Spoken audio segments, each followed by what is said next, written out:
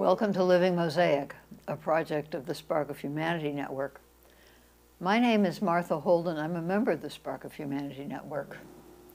Living Mosaic was conceived as an expression of our understanding that there is a solution to the horrors that we read about and see, and some of us experience worldwide, planet-wide, all ecosystems, that there is a solution, and it may be conceived as understood, visualized as a living mosaic in which we each have a little tiny, unique, and essential place or role.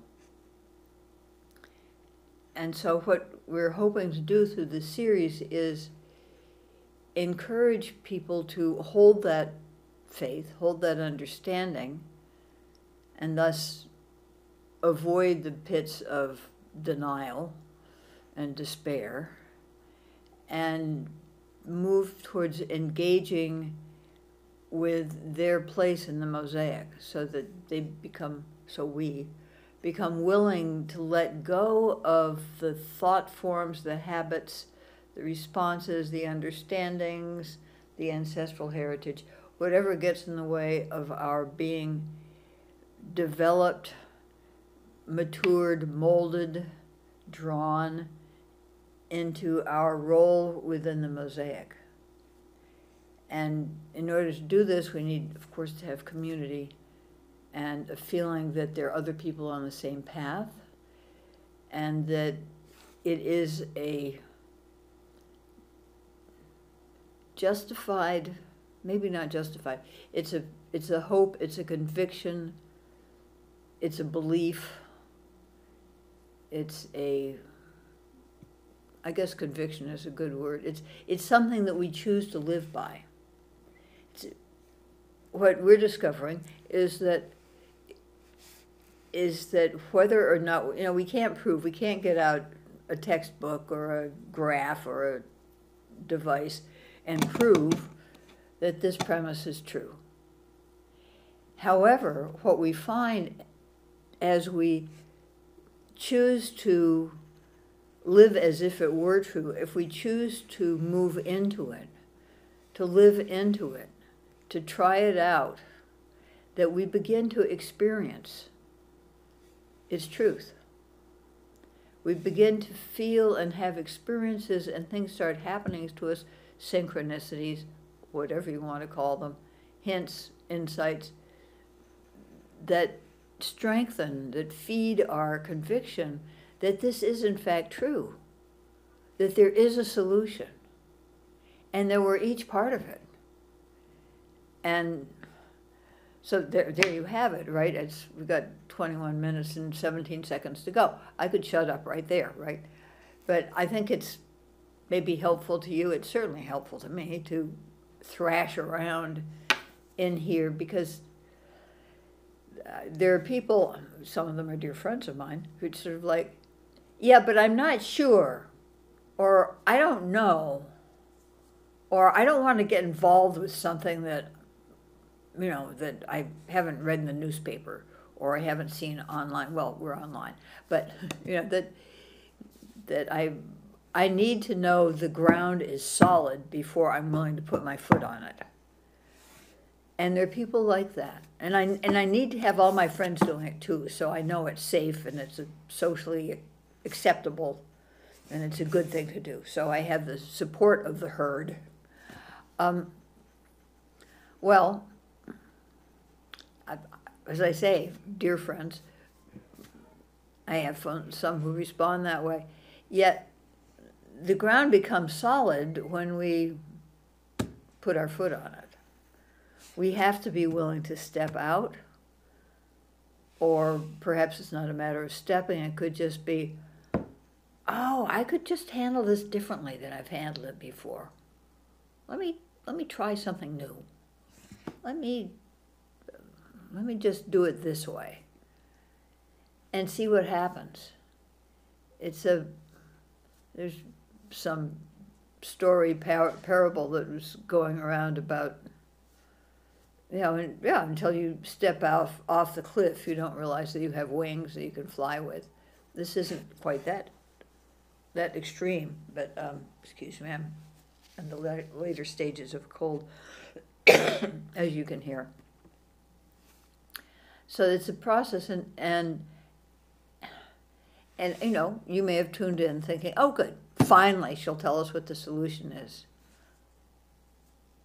The solution is just our living into it, personally, individually. And maybe hearing about it from friends, oh, I tried this, and I really get the idea that there really is a solution, and I'm beginning to feel my way into my part of it. I find myself changing. I find myself willing to change.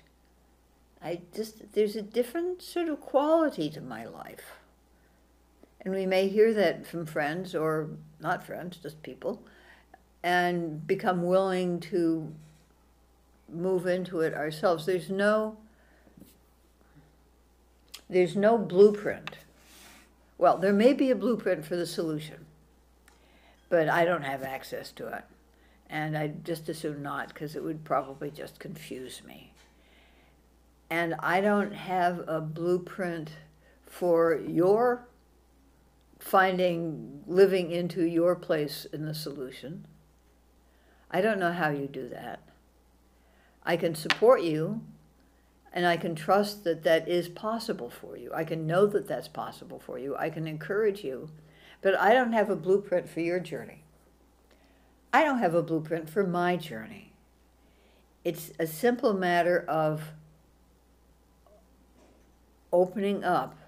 It's a beginning to develop the mental habits, or perhaps it's more like dropping the mental habits, being willing to get beyond the mental habits and being like very neutral and calm, like a pond or the ocean when the water's very still, no wind, nothing, just be open and receptive and become aware of, feel, experience what's coming up, the ideas, the changes, the nuances.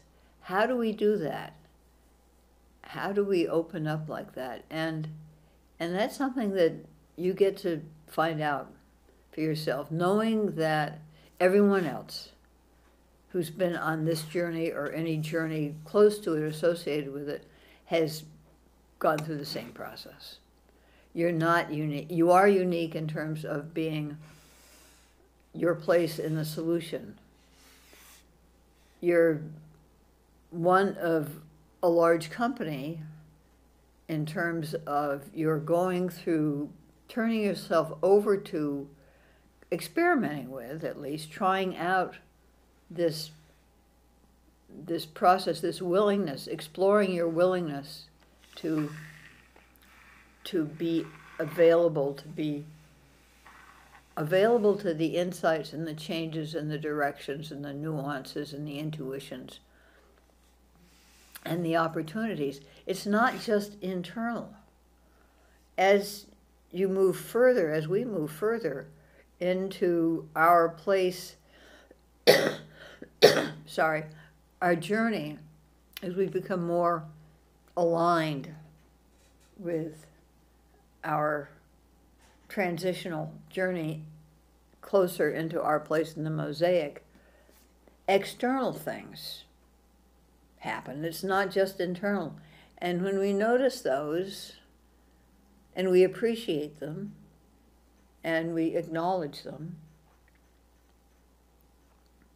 that helps fuel our process. We don't do this, in a sense, we do this entirely alone, since we're each unique.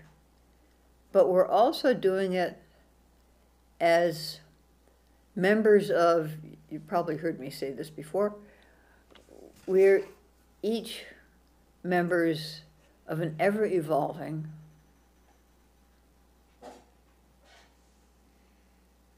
multidimensional perhaps omnidimensional, dance of all being. It's all, we're just part of a dance. And so how we allow ourselves to be part of the dance rather than, well, it needs to be this way for me. I need to have that. She needs to do this. He shouldn't do that. All, all that judgment stuff we've talked about earlier.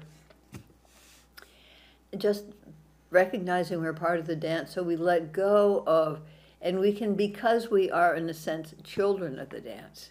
We are creatures of the dance. We can trust the dance, because there really isn't anything else we can trust. We can't trust our own instincts because they don't necessarily conform with the nature of reality, the nature of being. They're just instincts that we have. So we can trust the dance. So as we begin to let go of our preconceptions, our self-will, our preferences even, and let go of that. And the way I think of it is Wile E. Coyote running off the cliff, and sort of let go of that running, trying to get what we want, what we need, what our culture tells us we need or want, and we let ourselves relax into this gracious, multidimensional trampoline of the dance, and we begin to recognize ourselves within the dance. We begin to experience ourselves as members of the dance, and so we're not so tightly holding ourselves into the way our grandmothers thought we should be, or our grandfathers, or whoever, or we thought we should be. So we begin to get the sensation of it, the experience of it, in our tissue, in our bones, in our souls.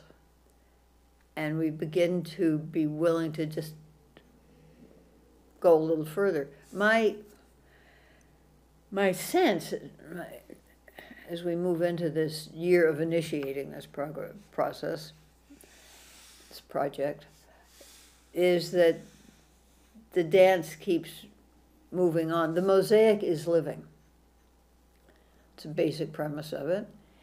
And when we came up with that term, I wasn't paying attention to the fact that it's living, which means it's growing and evolving and changing and breathing and, digesting and whatever it's doing to live. That it's drawing me in. I don't believe, or let's say, I believe that I cannot say, okay, I've found my place in the mosaic. I'm set for life.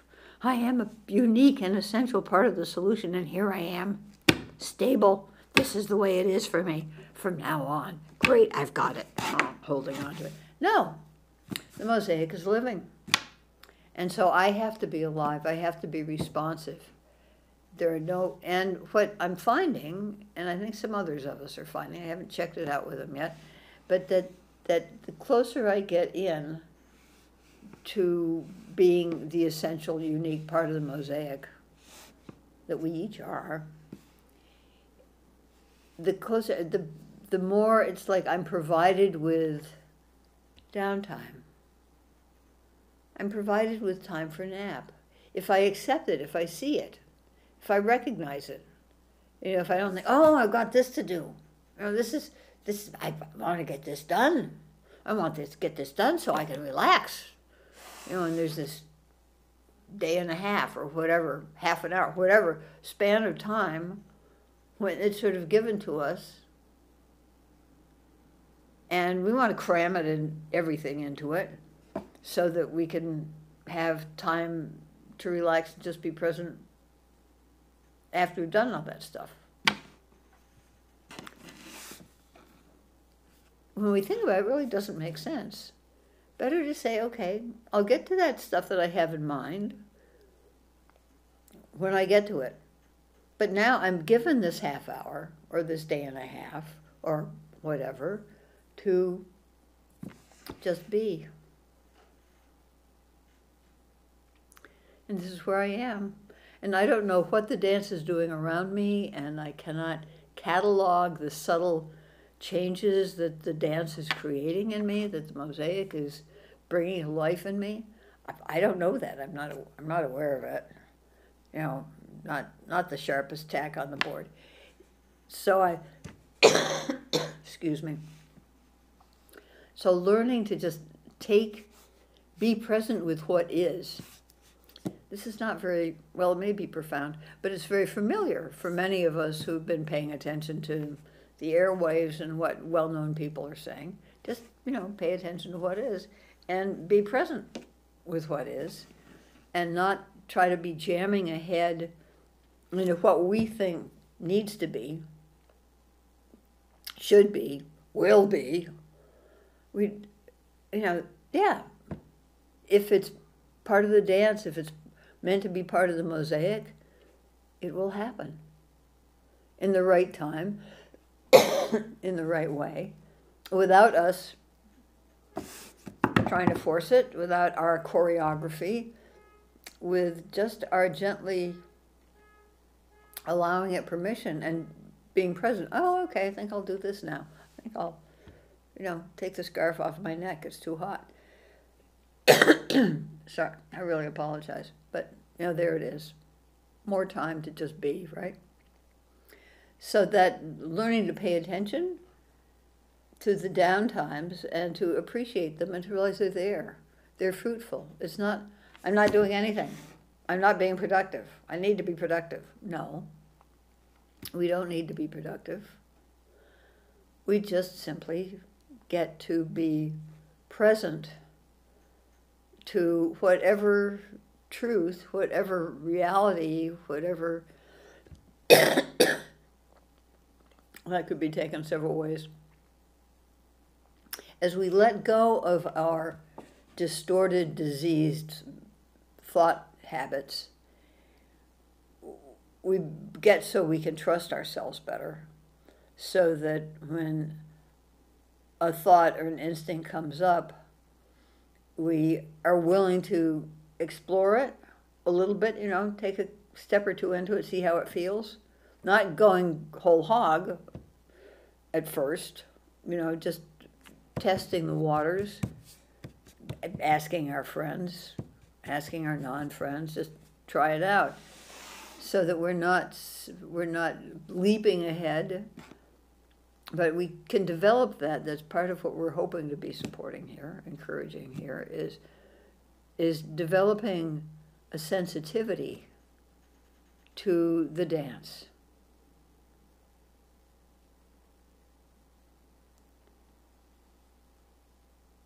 Simply opening up. It's like opening up our cells, our being, so we're not so strongly encased in our image. We're just unique energy systems, information systems within this ever-evolving multidimensional dance. We're just thought bubbles, information bubbles, or we're just in the dance, but we're members of the dance. And so we don't need to be protecting ourselves against what happens. We can know that we have the integrity. There's a reality, there's a core truth to us, which we may not be in touch with yet. But there is one, and we can begin to let go of everything that gets in the way of our appreciating that and being able to live from its resonance, from its vibration. It's a process. It takes a while, it takes practice. It helps to have support, and we're happy to support you. Our email is on the screen. And we'll support you in whatever way we can. Just know that it's possible and be willing to try it out a little bit. If the idea appeals to you, being part of the solution, then see where you're drawn to try it out. Developing intuition, developing your unique sense, because I don't know what you are, your part within the living mosaic. I don't know that. I'm not sure I know mine, but I know that I feel like I'm growing into it, I'm moving into it, I'm allowing myself to be drawn into it, so I can support you in yours, but that's what I can do. And I believe that for you. I believe that there's an essential truth to you that is needed. It's essential in both meanings of the word. It's the essence. And it's needed. It's needed. So there's that within you. And it's unlike anybody else's same. You're unique in that way. That is your unique. So comparing yourself to this person over here or that person over there is a waste of energy, a waste of time. It's a distraction. Distractions. When I go through literature, sacred literature that talks about evil and ugliness and all that, I just cross it out, but distractions. It's the distractions that, and they come from in here. And some of them come from out there, but the big factor is right in here. But to realize that there's a truth to you. A unique truth to you that the solution needs.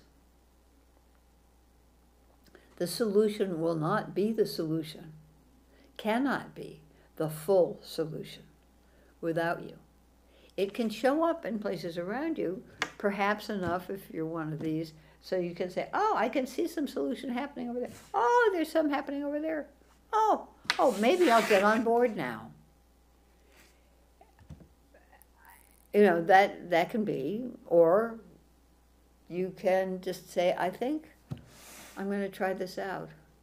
And if we said in other shows and other sessions, a way that we offer of becoming, letting go of having our defenses eroded, our bafflement clarified, and our distortions released is through the Spark of Humanity practice. There are a gazillion other practices that this is just what we happen to know, and so we are offering it. We're not saying it's the best. It works for us, and we want to offer it to you because I do apologize, because we all need all the support we can get in this journey. It's simple, it's not easy. And it can also has the potential for being the most fun we've ever had in our lives. And it is the route to the most profound joy. So welcome aboard.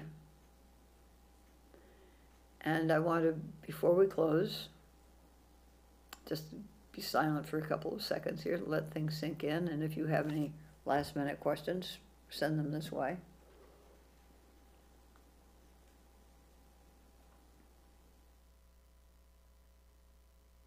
For showing up. Thank you for joining us.